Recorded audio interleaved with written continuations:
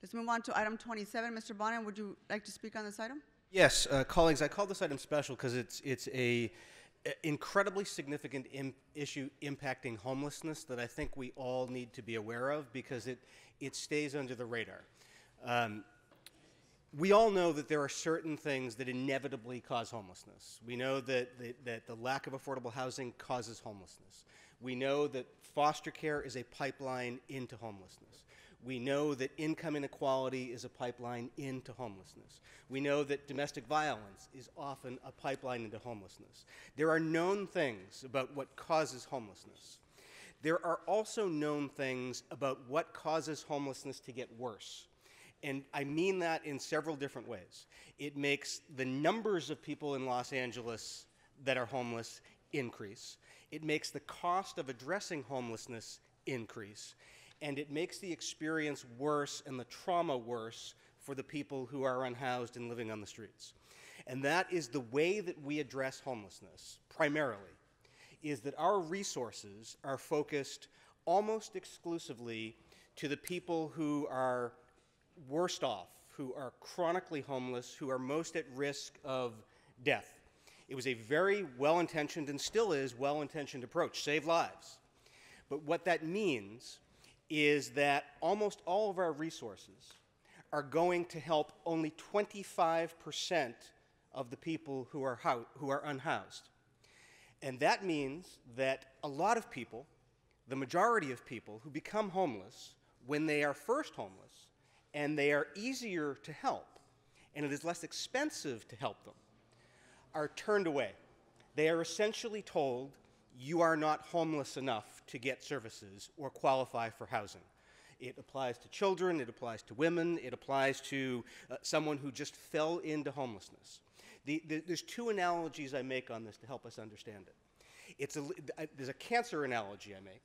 It's as if you were diagnosed with lung cancer, and the doctors told you, I'm sorry, we only treat stage 4. Come back when you've metastasized and you're in much graver condition.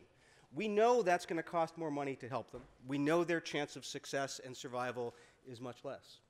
The other analogy I'll make, and it's one that sort of may make a lot of sense around this building, is imagine street resurfacing.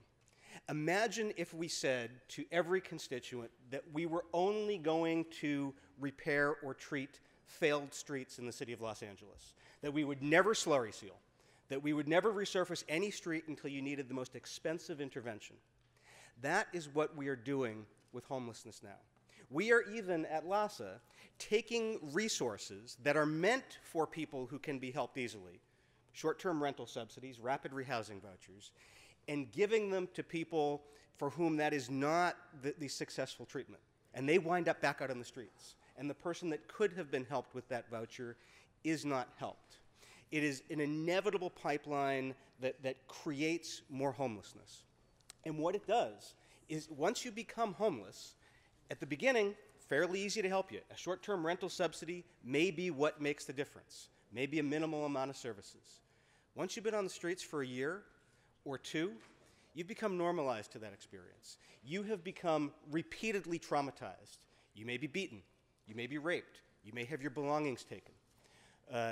You may, if you are not suffering from an illness when you become homeless, you're much more likely to be suffering one when you are living homeless, particularly mental illness.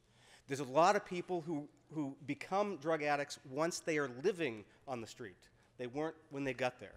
And unless we refocus some of our energy, perhaps with the state money coming in, to actually help people at the early stage of homelessness, our chronic homelessness numbers will continue to increase because we are telling people you don't get helped unless you're chronically homeless. I'm going to circulate to your offices later today an article I published on Medium last week that goes into this more.